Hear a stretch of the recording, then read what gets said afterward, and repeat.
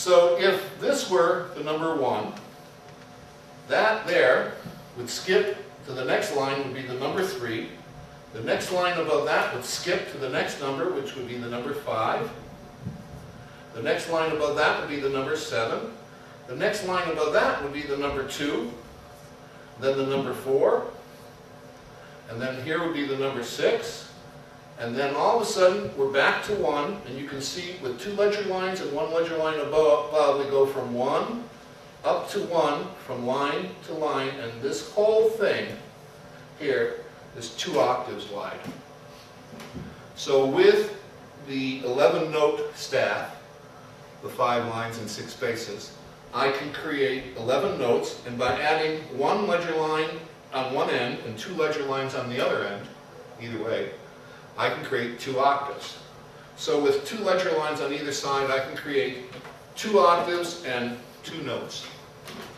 And if you play guitar, for instance, you're in the key of G, right down there, and you play across the guitar, the highest you can go till you get to the other side is exactly 2 octaves. And then you, on that top E string, you could run that out for about another 5 or 6 notes, and that's it.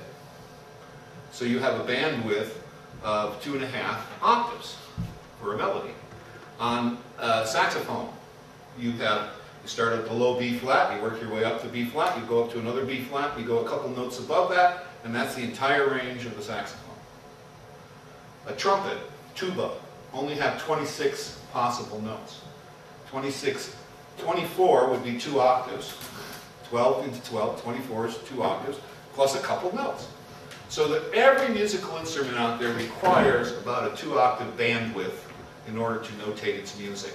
So this simple staff system can notate any musical instrument, and most singers cannot sing 2 octaves. If you can sing 2 octaves, you're a good singer.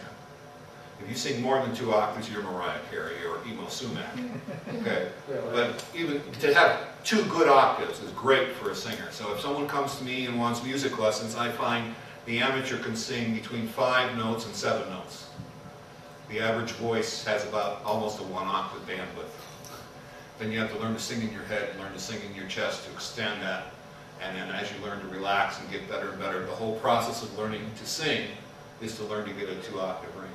Now I'll bet any of you here in this room that that little boy right there probably has naturally a 2-octave range. And as we get older, we unlearn to use our vocalization, and our bandwidth becomes tighter and tighter and smaller and smaller.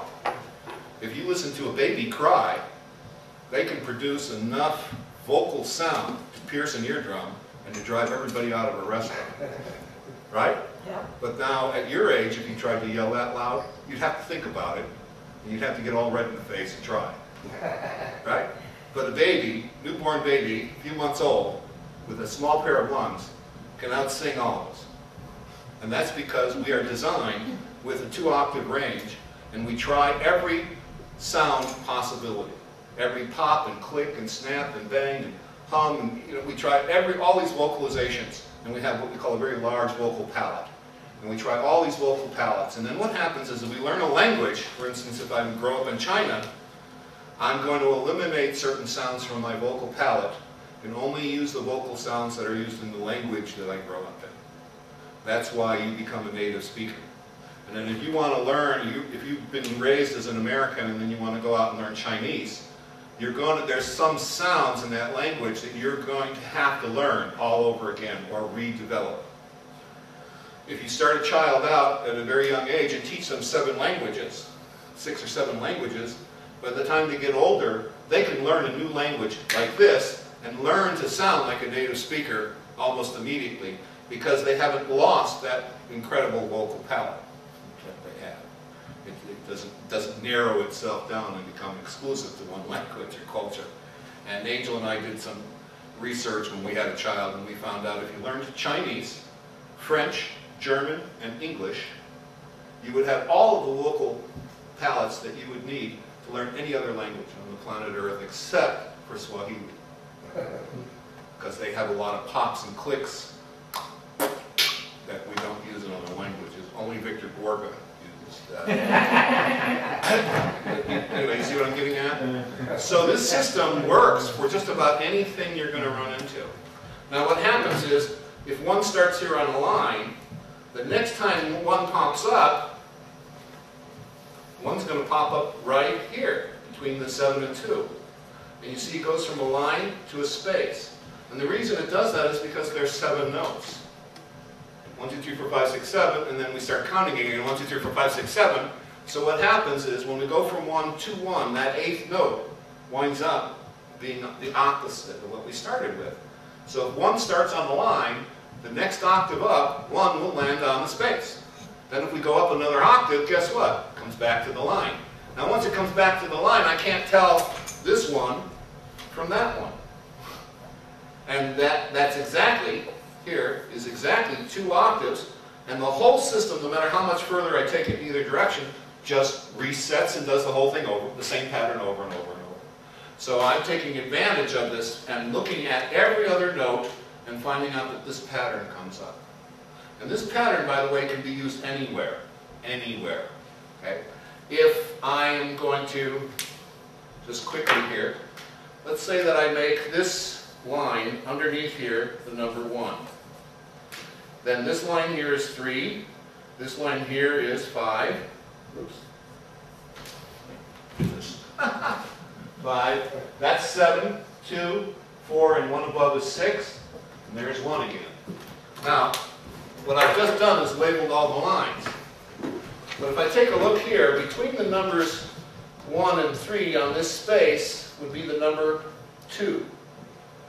Now if I want to go label all of the spaces, turns out it's the same pattern. So this space would be 2, that space would be 4, that space would be 6, that would be 1, 3, 5, 7, 2. And you see? It's the exact same pattern. So the interesting thing about this pattern is it works for all the lines and it works for labeling all the spaces. And it would work for any clef, anywhere, anytime. The only thing we need to know about it is, where the hell does 1 start? We need to know where 1 is, or we need to know any single number somewhere on the staff. If I can figure out some number somewhere on the staff, I can start doing this. Okay? So, the next thing we do is we look around, and they have, I'm going to describe something that I didn't want to describe.